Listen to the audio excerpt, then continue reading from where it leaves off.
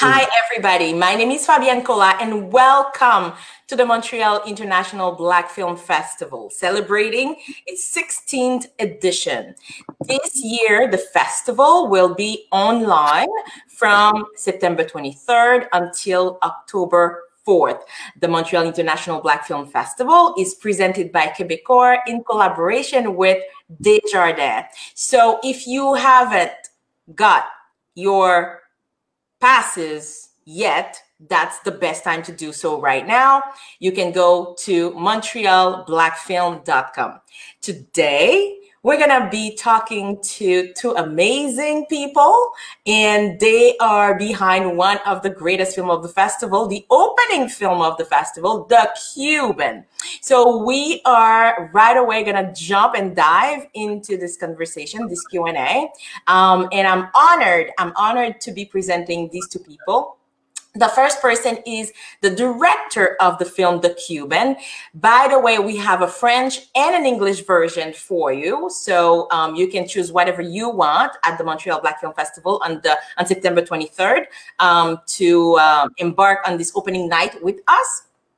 So we have with us Sergio Navarretta. Sergio, did I say your name right?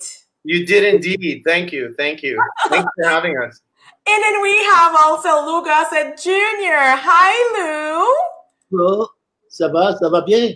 Ça va bien. And let me remind everybody that Louis Gossett Jr. is a legend in himself. He is an Oscar-winning actor. We will dive into all you have won in your life, Lou. It's an honor to have you here with us. Actually, Lou, the last time we had you, I think it was in Toronto 2 years ago at the Toronto Black Film Festival. You were our guest of honor. That's right. Exactly. How are you doing? Yes, ma'am. How is it for you? How have you been doing ever since this coronavirus and everything? Well, I think it's necessary for us to do some thinking. We need to sequester ourselves and come up with a common answer. And the common answer for me, joining people with like Sergio and others and other films that are coming out, we really need one another desperately for our mutual salvation. And then the arts benefit from stories like that. And so the Cuban is right in the middle of that kind of example of what we can do to one another positively for the salvation of us all. My hat's off to Haiti for coming up with a project like Fabienne. Yeah, right. Yeah. Oh my goodness, Sergio, I can imagine how much fun you guys have been having on the set of this film. But before diving into everything, well, first of all, welcome to the Montreal International Black Film Festival. Thank you so much. Thank you so much for bringing this film in the world. I think, some films are just necessary films that we need to watch to be uplifted. Yes. To be entertained in a whole new way. And your film, Sergio, The Cuban, is exactly it. Yes. So I wanted to know, the story is just touching, but at the same time, it's so, enlightening, it's something that transports you. So I just love it. I'd like to know, can you, for people that have not seen the film, can you describe the film in your own words, The Cuban? Sure. Thank you, first of all, for having us. It's such an honor. This festival is so important. You're on your 16th year, and what a huge accomplishment. So thank you. The Cuban is it's a movie about a young Afghan nurse who has an unlikely encounter with one of her patients named Louise, who is enigmatic and non-responsive. And through their connection and through the power of music and through her stimulating him through food and just compassion, frankly, he starts to come back to life. And we've discovered that he has dementia and Alzheimer's, and he was a one-time famous Cuban musician.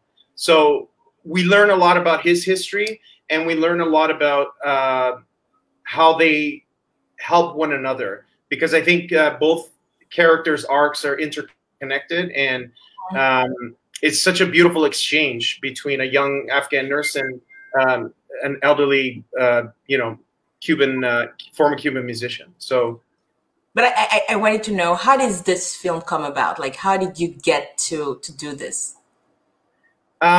It started off as a short film idea. It's just the impetus for it was really, we were coming off a big animation movie, and I was exhausted and creatively looking for something to sink my teeth into. And this young actress, Anna Golia, approached me and said, "Why don't we do a short film?" And I said, "That would be wonderful," because a short film has no stakes. It's like, it's just for the pure love of the art of making a movie.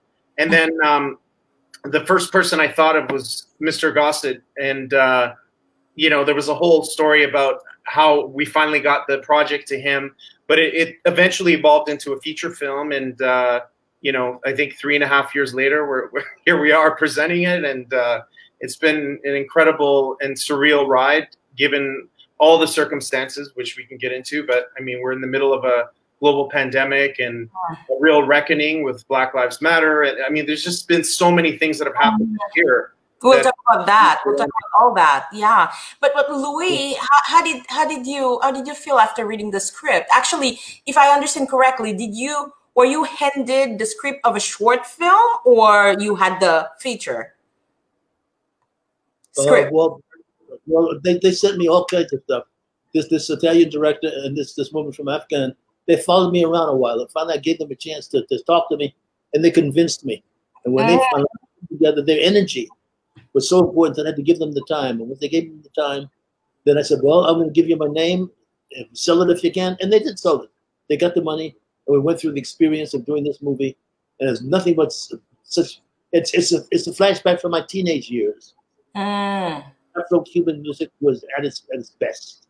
So the Tito Puentes and the Tito Rodriguez's and the Machitos and all those people came back to my life, and I was transfixed with the Afro-Cuban music once again. It's magic music.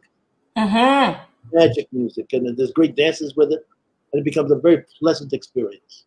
And you know, you gotta face the reality, Sergio, that Louis Gossett Jr. is, you know, somebody that he has won an Oscar, an Academy Award.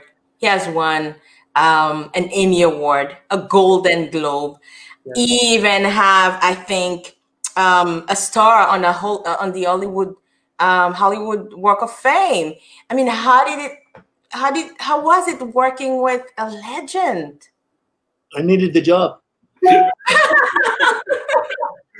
I mean, this might be a dream come true for a director like you. Tell me about it. I mean, yeah. I mean, obviously, working with, I mean, Mr. Gossett is a part of cinema history, and the weight of that transfers onto the set. So it's the way we all approached our game. We may not have given 110% if Mr. Gossett wasn't there, or some of the other great actors that we had on set, or Hilario Duran, who performed the music. I mean, I think one thing, the older I get, the more I learn that, you know, that part of the game of this job is to surround yourself the best of the best. And it's like the NBA, you know, it's a team effort, it's a team sport. And it really, you know, as soon as he landed on set, I saw everybody's spirits going up. And then with, you know, playing Afro-Cuban jazz before every take, and, you know, just the energy on set determines everything. All that energy carries into the editing room. And I think that's the ethereal, intangible part that people forget, is that really there's an energy when you're creating any kind of art form that we're all feeding off. So it was incredible. Why was it important that you guys do this film? I mean, first you, and then after that, I'd like to know about Louis as well. Why was it important that you tell this story, Sergio? Because you could have chosen another story, another thing, and you have your, you know, films of your own. So why was it important, this script, this film? I mean, so a few reasons. One is, you know, it was very personal. I was dealing with the loss of my own father that came suddenly. He was only 71. So there was you know, all that guilt around, you know, what if I had one more day? What other stories died with him? So it was all that kind of energy, and it was cathartic in that way. It was healing and a way for me to process that. But also, I just got tired of this notion of just making a movie for the sake of making a movie.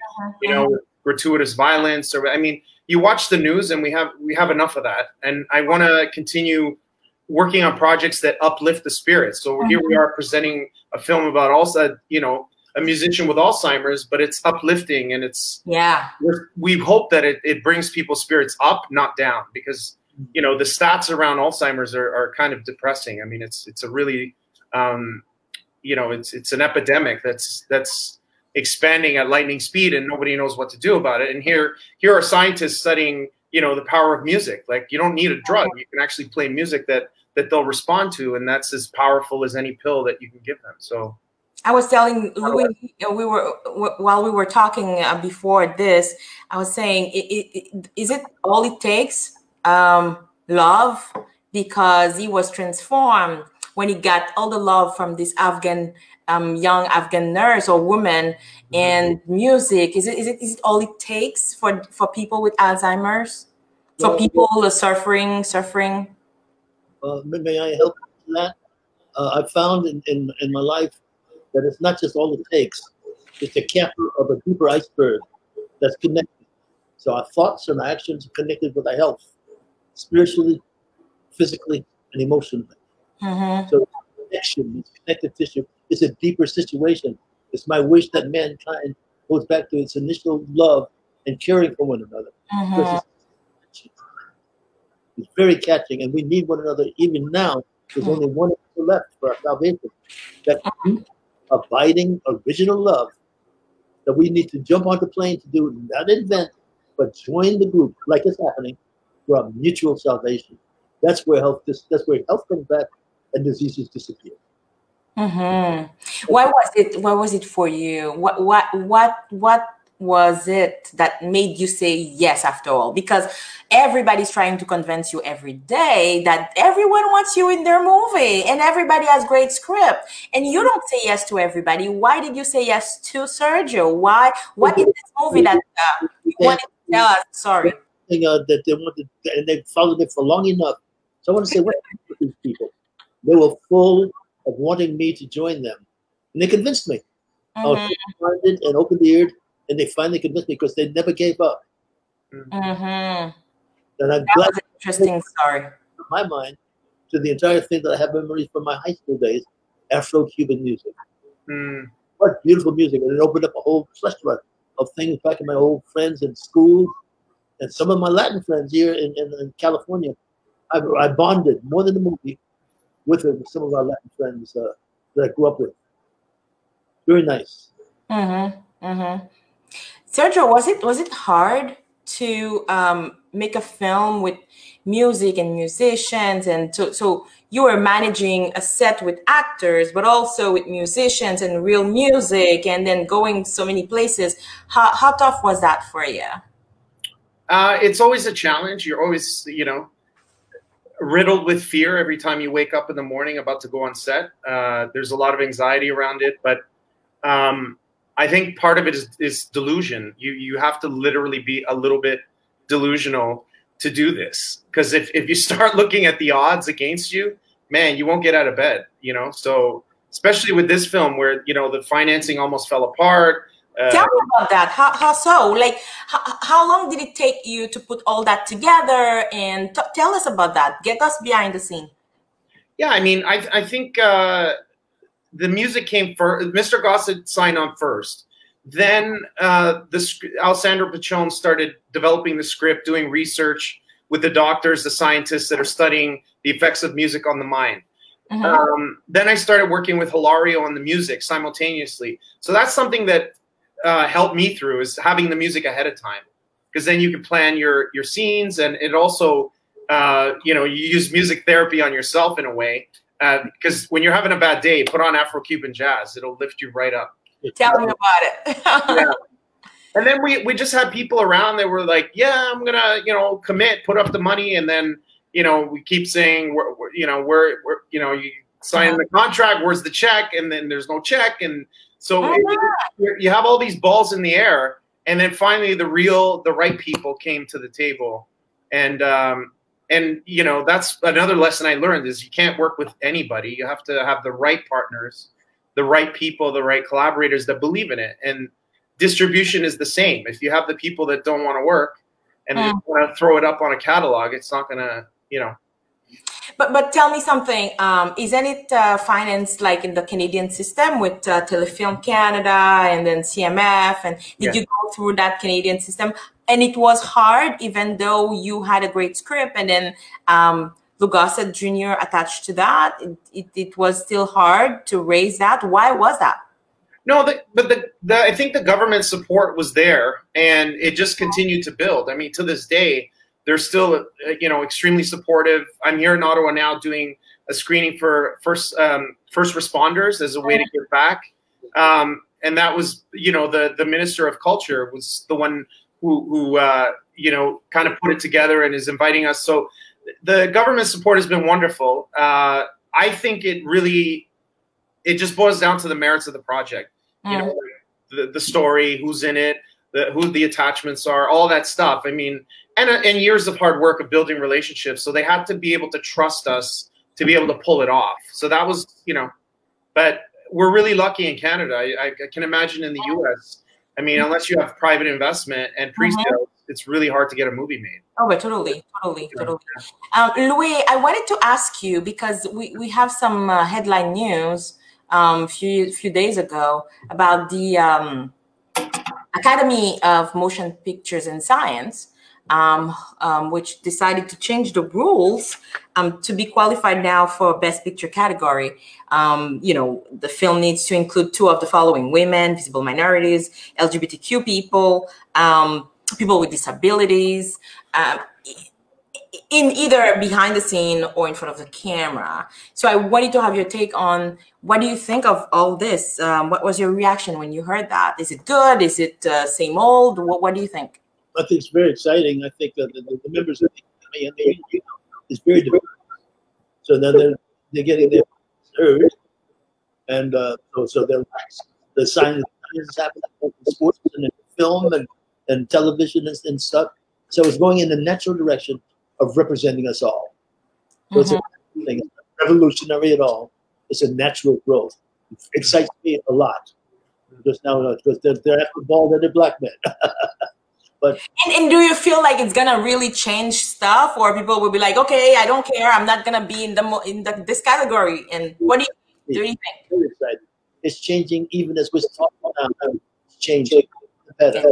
Yeah, that's what I thought too. We all celebrate that, so that when we come out of that pandemic, we come out from hitting on the ground, running into the right direction to continue it with a new mentality, a new consciousness. It's happening while we're in the pandemic. When we get out of those pandemics, to get back to work. It's very exciting. Very exciting for me too. What is your take on that, Sergio? Do you think that will affect our films here in Canada as well? Do you think that will have some ramification here for our own galas and awards? 100%. I mean, if people need to be hit in the head with a hammer to get the message. I mean, we're in 2020, still having this conversation. It's insane. So I think it's opened up a door for conversation. In the U.S., the racial tensions and barriers are still pretty strong. In Canada, we probably hide it a little better, but you know, it's enough is enough, and I think it's time to have those honest conversations. And we don't want to hear things from foreign sales companies like, well, your 2 leads are black, so you know we're not going to get foreign sales. Like, enough of that. You know, we just want to tell good stories with incredible artists, and I think it's just the beginning. Anyways, I agree with Mr. Gossett. I think it's the beginning, and the door's opening. Now it's a matter of what we do with the opportunity. Hopefully, we rise to the occasion. The situation now is that we have people who are sensitive to our beliefs, and everybody that has never got an opportunity to getting their opportunity. But also, there's a new society now, which is closed, and they're opening the door slightly. And if you will agree with them, then they'll let you in. If you don't agree, they close the door. My philosophy, the whole door has to be turned down. There's got to be no opening and closing the door. We all belong, and we all need to be taken care of. My dream of film, a dream of music, and a dream of the world. And it's happening even as we speak. So there's no frustration about it. It's happening. Let's cooperate with it. Fantastic. And we are in the middle of another pandemic also, which is not just the coronavirus, but all this resurgence of the Black Lives Matter movement as well. Mm-hmm. Do you guys feel that that had a direct impact on all this that is being fast forwarding, or how do you feel this has an influence on our industry? Go ahead, speak, Sergio. I think it's a perfect storm. I think I haven't had a lot of time to reflect on the pandemic because I purposely kept myself busy so that I didn't have to face the trauma, just the reality of it. But the positive is that the silver lining is that it did accelerate a lot of conversations that needed to be had a long time ago.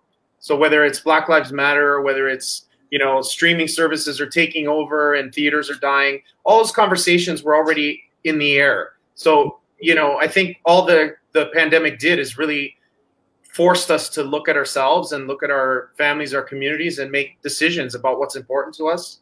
And we don't have excuses anymore about, oh, I was busy, and oh, I care about Black people. I put it on my website. Well, now we need action.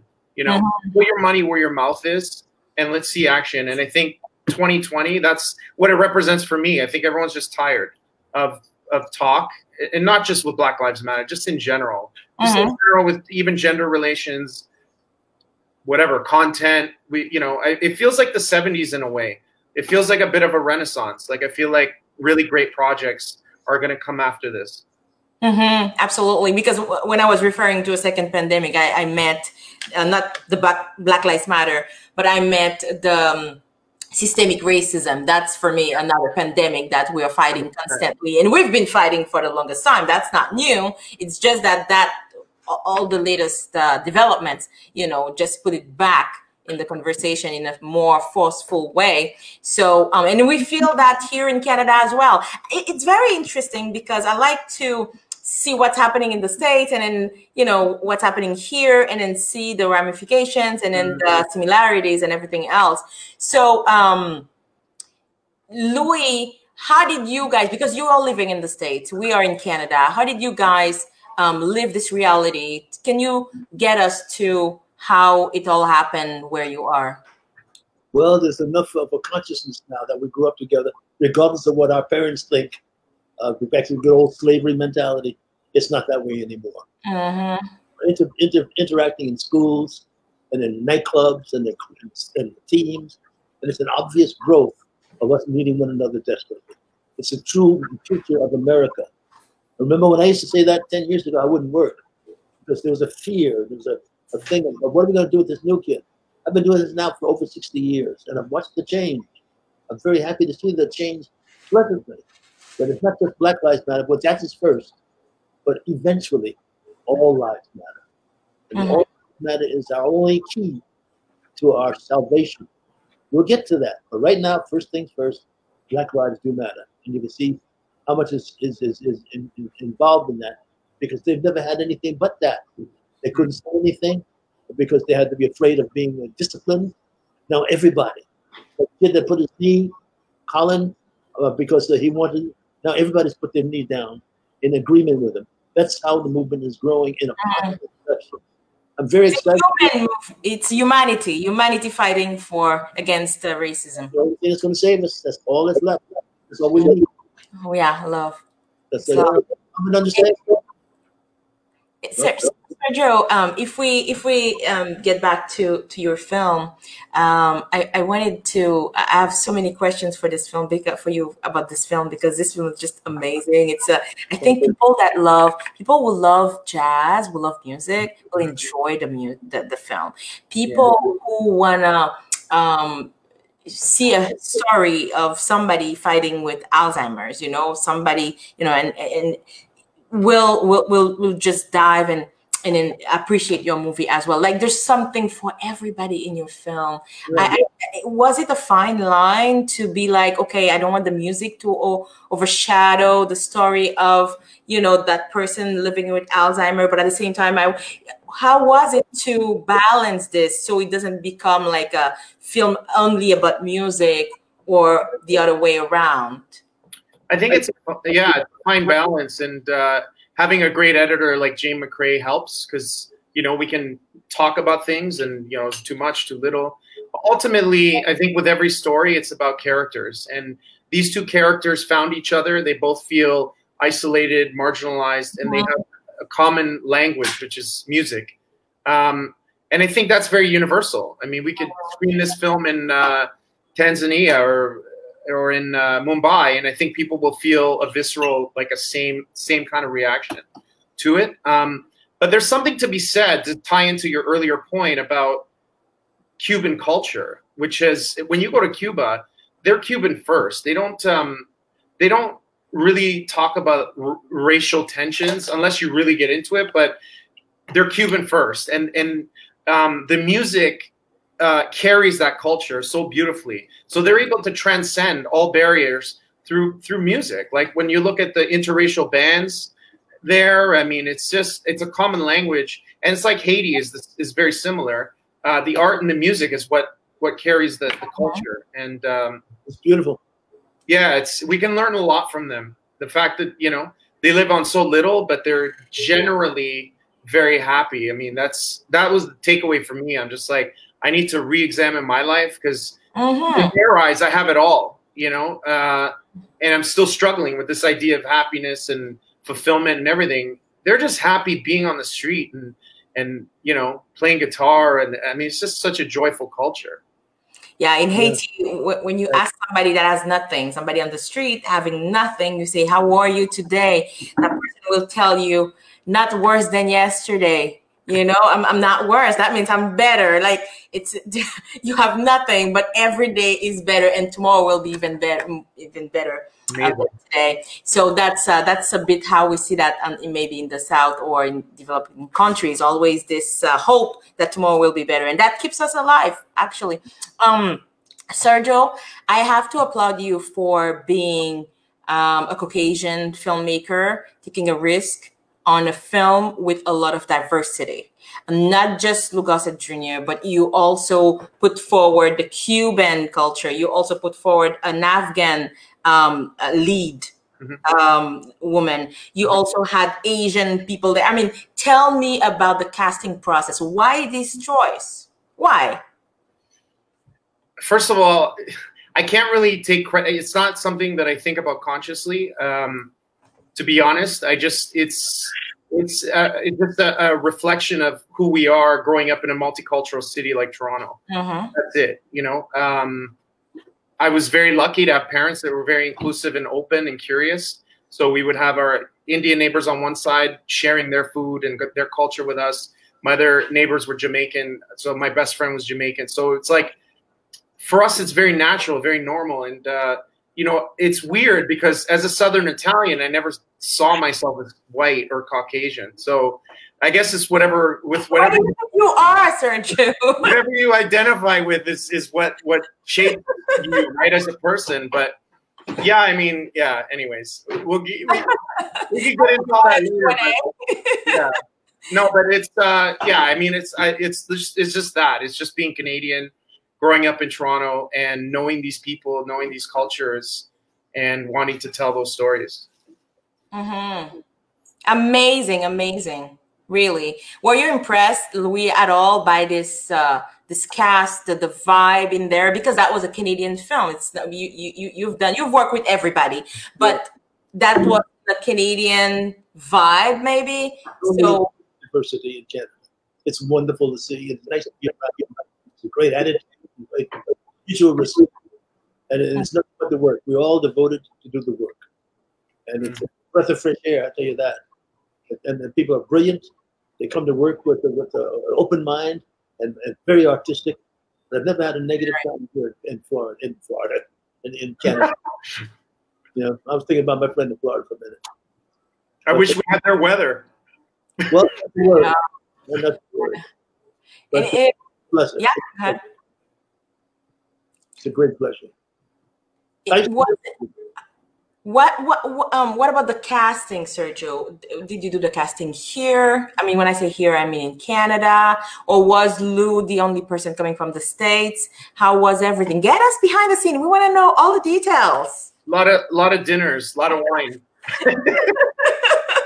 We had Lauren Holly was born in America, but she's Canadian now, living in Canada.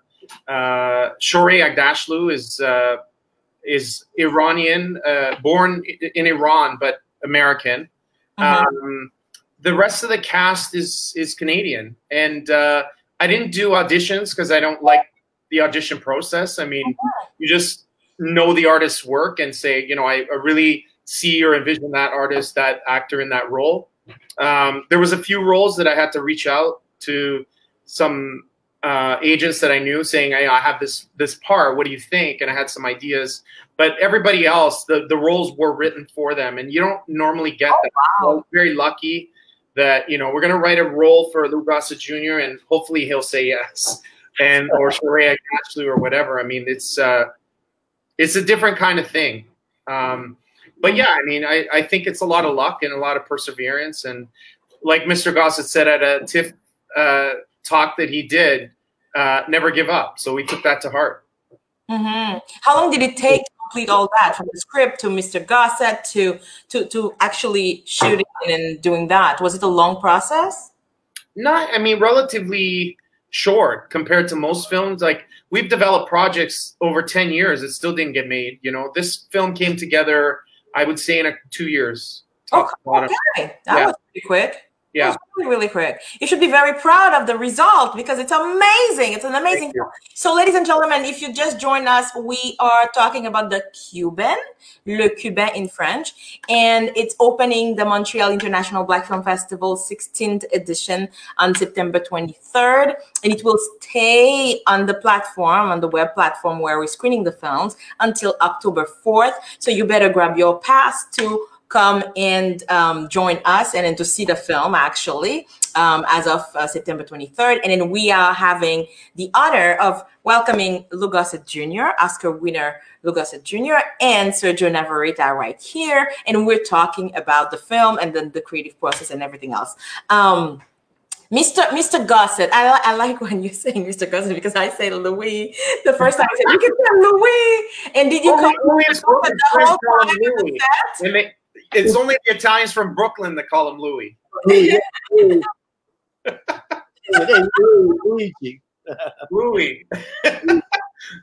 Yeah. So where did you guys shoot the film? Was it like all over the place? Where did you guys have to go and to do that?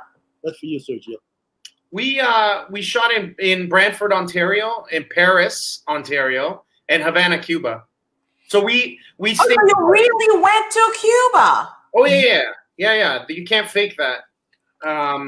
Yeah, we spent a month prepping, but a week shooting, and but everything else was in Canada, and we built the whole production around that nursing home because that was our home base. We were there for a good part of the shoot, 2 weeks maybe.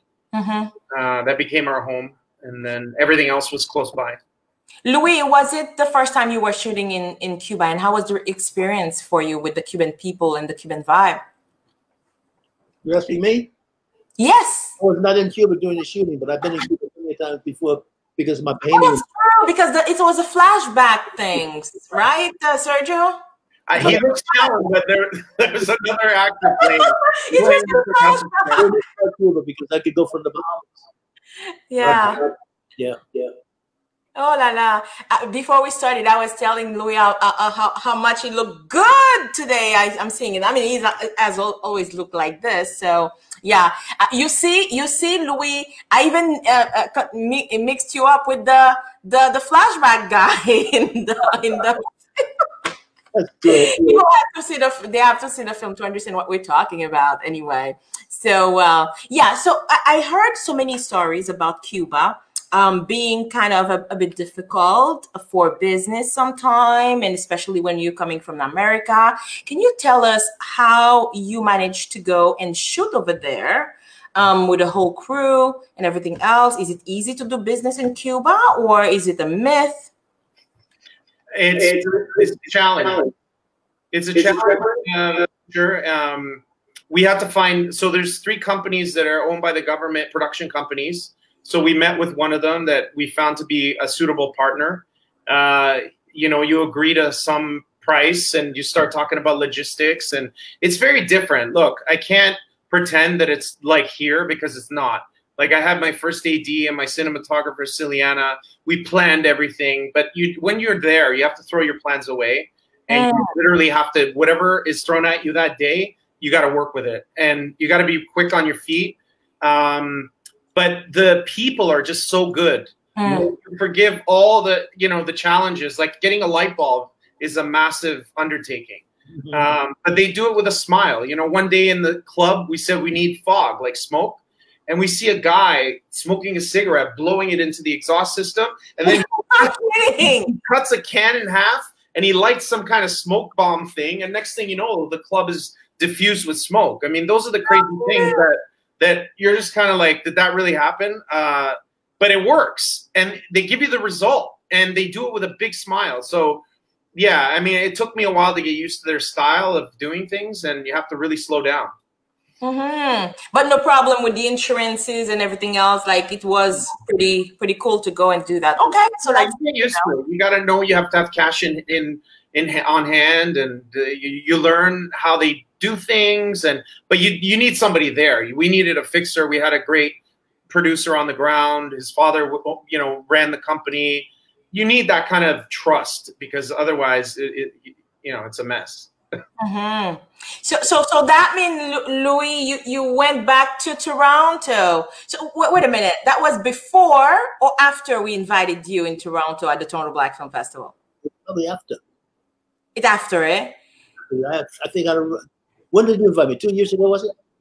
I think it was no, that wasn't last year. I think last year. I had not shot it then. I had not shot it. That was before the Q. I don't think you were shooting anything when we invited you or whatever. But that's cool to know that you got back to Toronto after we invited you. You're kind of cheating on us, but that's good. That's okay. That's okay. It's totally okay.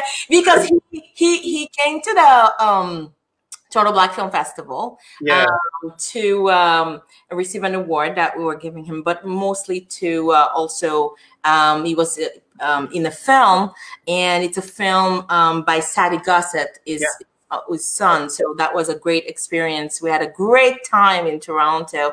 And then I thought that was the only great time Mr. Gossett ever had in Toronto. And then I hear that he was having fun shooting with you. So he knows all the good restaurants. So I know. I don't anymore. More to the story. And also Montreal, obviously, for its music and its culture.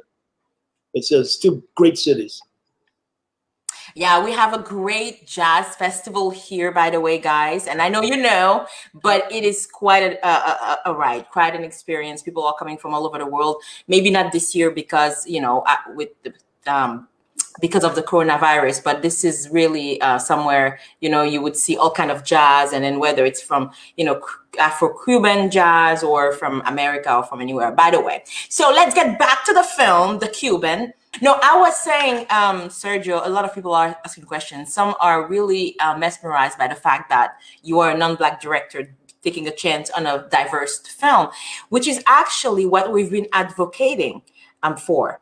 We want more people we want more men to hire more women in their films. We want more, Caucasian people or other non-Black people to also hire Black people and then diverse people in their films as well, which you are doing. So, which is amazing. I know some people wanted to know about that, but I know that you answered it before. But that was the question that kept coming.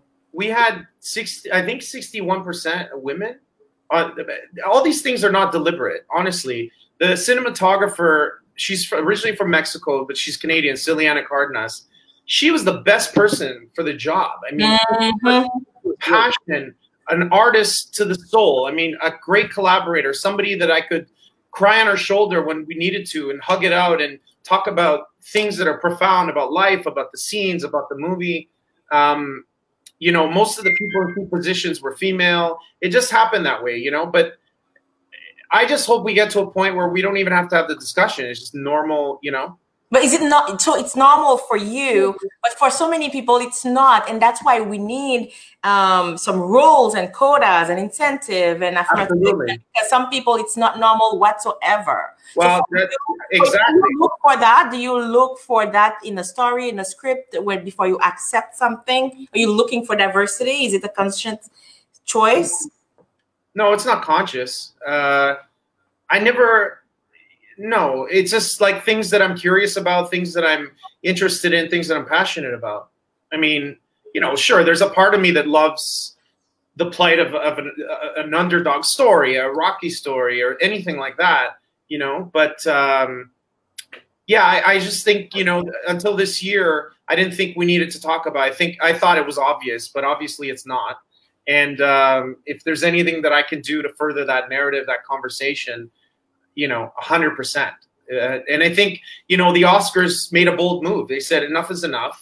If you need this to get you thinking about it, then that's what we're going to do. And I applaud them, because that is amazing. It's courageous, and it needed to be done. That's exactly what you were saying, Lou. Yeah, I think what's new is the magnificent story of the three kings of your country. Dessalines, Christophe, and Overture. You need to do that properly on a major screen. You know your three kings. You know that, don't you? Christophe, Louverture, and Dessalines. Put that in on film in a miniseries this time. So it's a right audience to know that one story. Are you, Lou, on that question? Do you feel sometime people tend to not open up and then tell other stories like this, for example, because they're really concentrated on local stories? So how would a film like that ever get told? They need to know, because when they, like, I finished the Book of Negroes, for example, Roots and others, people are very curious, but they don't think they ever get a chance to opportunity. And when they get the opportunity, they swallow it like water. They eat it up. And get the film, just put it out there and see what they grab. The people thought that Roots would never make it. The Book of Negroes. So you can't guess. You just have to put it with your heart and soul and let the people. And they're flooding to us our stories now, because it's the most absent stuff. It'll find its own level. But right now, I'm very excited. Everybody is fascinated by Toussaint Louverture, rightfully so, because he's one of our heroes. And I know there have been some miniseries or some other independent films done about him. One especially with my friend Jimmy Jean-Louis as Louverture. But also I know Danny Glover has been working on something about Toussaint Louverture for the longest time. But finding the funding for this is hard. We'll find out. We can't say. I tell young people to take the word impossible out of the dictionary. Yeah, that's a good start. But I think somehow too, I feel maybe I'm completely out of it, but I feel sometimes Hollywood, where the money is, really the big money, I feel sometimes there's a tendency to finance things maybe closer to home, which maybe is not serving, other stories around the world, maybe to be told. I don't know. Is it? As we speak, it's becoming quite diverse, even as we speak, because the influence of the other countries are now taking the Oscars. The last 3 Oscars, Mexico. So now we're opening the doors for everybody's attention. The other things that are happening, whether they like it or not, it's becoming quite international. So maybe our first Italian director to get an Oscar might be right there in that square box below you there. He deserves it. Yes. So he gets his opportunity to tell a wonderful story of his dream, and he gets paid attention to. I'm very happy to see this diversity in our business. It's about. And then you know what, Sergio? The good news is you would qualify for that big prize of Best Picture, because you qualify all the rules for the Oscars. I mean, yes, you have tons of women, tons of visible minorities in major roles. So that's amazing. You just need two. You just need two. At least you have these two for sure. Yeah, if you ask me, but you know, you have to ask others too. But he's my favorite person. I love him, and his son. His son is my hero. Thank you. He's a real fan. You can see that he's a real fan. So what do we hope for you Sergio, after this amazing film? Where do you go next? I'm gonna go to Atlanta and move in with Lou. Oh, you know, that's where the action is. Listen, man, I experienced a month down there eating soul food. I gained 20 pounds, and I really miss it, man. I miss the South, and you never know. But it's just trying to find. It's like a great romance or a love affair or a relationship. It has to be something that really knocks your socks off and gets you out of bed in the morning and is bigger than you. And that the Cuban, that's what the Cuban was for me. I felt like I was on a bull just coming along for the ride. So I'm open to the universe, you know, whatever comes. We're open, yeah. Are you working on something right now? Are you working on your next project? Not yet. Not yet. You're looking for that. Dreaming right now. for that other project. Mr. Gossett, Louis, I checked IMDb recently. I saw so many projects attached to your name. Some are announced, some are pre-production, post-production, and production. I mean, hey, this is amazing. I'd say the same How thing. do you do that? I can't do it all, but people figure if they use my name, they can get the money. But there's stuff already in the can. So we could be talking about the Foster Boy. We could be talking about the Reason. We're talking about some other things that are already in the can that I'm excited about. Oh, that's stuff in the not too distant future, like the one in Haiti about the Three Kings and what happened when they defeated Napoleon. Our young people need to know those stories to round out their stuff. But there's so many beautiful stories to tell. That's a no problem. There's nothing to cry about. There's so many stories that have come out of the woodwork these days that Amy Glover and all of us have to do now, and we are. It's the climate is beautiful. Absolutely, and ever since Black Panther as well, it seems like there's more money in to encourage this kind of stories, like black stories with black black characters and everything else. You would say it's international. It's a very nice place to be. It's like a European city. It's very nice. It's very nice. Very ripe to be amongst people around the world who live here now, to make this place a nice film society. So Sergio, we're invited. We're invited. It seems like we're invited. So we'll be going there and check it out. Amazing. Oh, wow. Well, how nice talking to you guys. And the Watchmen, congratulations to Mr. Gossett on his Emmy nomination. We'll all be watching on Sunday night. Super excited. Absolutely. And rooting for you, definitely. Well, so, I have to, so I voted for the young man. I'm very grateful that at this age of my career that they remember the name. I'm very humbled by that. But there's 26 nominations for that in ministry. It's exactly what we've been talking about for the last hour. Wow. Really exciting. Wow. The door is open for you, girl. The door is open for you, ragazzo. The door is open when you want to knock on the door to get something to eat. Handshake, hugs. The door's open. Definitely. That's very inspiring.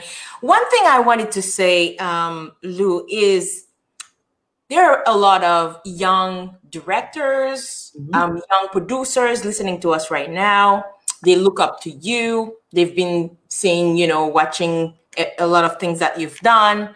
And if somebody would like to have star power like you, would like to have somebody like you on his film or work with it, and that person doesn't have this long resume, this long, list of accomplishment yet, it's gonna be his first or second or third film. Is Louis Gossett Jr. approachable for that young director or producer? They have to get past my staff. Very intelligent, very feeling. They know what I like and what I don't like, and they have to read it first. Otherwise, I would have nothing to do but read 24/7. I've got to do life with my grandchildren and my food and everything else. So to do justice to those young people, I encourage them. I'm trying to put together an organization where there's enough readers, and if something sticks out, then they'll let me know about it, and we'll go accordingly that way. Otherwise, I would have no life. I want to be of service, but I can't let it take over the rest of my life. Life is really good. I get to speak to people like work with Sergio, and people as beautiful as you are. I can't be busy reading when somebody offers me something. I like life today the way it is. So if anybody has something that's special, they'll have to go through this kind of system. People that will trust. But my point is that Lou is open to considering working, perhaps if it's a good script, with people that are younger, that are emerging, that also have a great project. Right, the door is not locked. The door is not okay, locked. Good, because I know that I've been asked this question. That's fantastic. You don't you in the back pocket, don't you?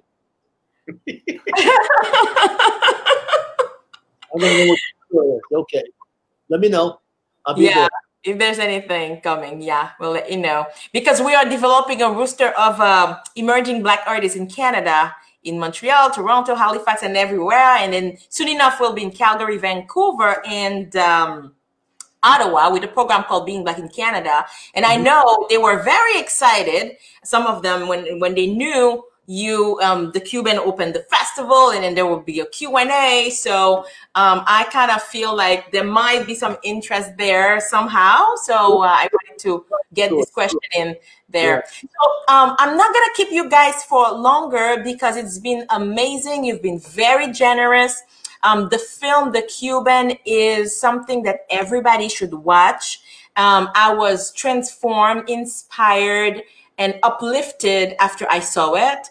Wow. And thank Emile Castonguay, our program director, and Joyce Forza, our head coordinator and senior programmer of the Montreal Black Film Festival, for choosing this film as the opening film, because it is a must-see film. So I hope everybody will definitely dive into it. Is there one thing, Sergio, you would like people to know about this film before we wrap this up? Just that it's heartfelt. It was a collective labor of love. There's a lot of people that put a lot of love and effort into it. And just the hope that it touches people and uplifts people, because we're in a time, an unprecedented time that none of us have experienced in our lifetime. So it's, I hope everybody enjoys it. And it's such an honor to open a festival so important like this in such a great city. So thank you. Thank you so much for that. Thank you to you for putting that together. Merci beaucoup, Louis. Merci beaucoup. And then we will be waiting for you guys in Montreal when we get the vaccine, okay? Don't come yet. Wait for the vaccine. And when we get the vaccine, Louis, Sergio and I, we will come to you as well. Please. It'll be wonderful to continue our dialogue. There's other things to talk about. Absolutely, absolutely. It's been a thrill to have you guys on. Thank you so much for your time. Thank you. Thank you, Mr. Gossett. Thank you, brother. Good luck Sunday, man. We'll be cheering. You might hear us from down where you are. Oh my God! Very exciting. Very exciting. Very exciting. Talk to you soon. Thank you for the time. I really appreciate it.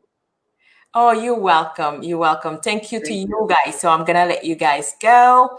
And so Wednesday, September 23rd is the opening night. Tell everybody, because we don't want anybody to miss it. So there you go. Okay. Bye-bye, Sergio. Thank you. Merci. Thank you. Gracias. Oh, that's nice. Thank you. Bye-bye.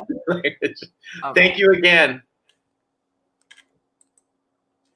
So guys, that was a conversation with Sergio Navarretta and Louis Gossett Jr. Sergio is the director of the film The Cuban, and Louis Gossett Jr. is the main actor in the film. I should say Academy Award winner Louis Gossett Jr. And the film The Cuban, and then we have also a French version if you want a French version called Le Cuban. And it's gonna be the opening film of the Montreal International Black Film Festival on September 23rd till October 4th. It's gonna be available, but the opening is at 7 p.m. on September 23rd. So don't miss it. Now, how do you go and watch that film? How do you get access to the film? You need to buy your all access pass because we don't sell individual tickets. The all access pass will give you access to all the films at the festival. We have 120 films, over 120 films from 30 countries at this 16th edition of the Montreal International Black Film Festival. So by buying your all access pass for $49 only, you get to watch everything you want from September 23rd until October 4th. So the festival is presented by Québécois in collaboration with Desjardins. So we thank you for being here for this intimate conversation. And we catch each other on the other side. And for all information, go to montrealblackfilm.com. My name is Fabienne Colas, and I'm the president and founder of the festival. Ciao, ciao.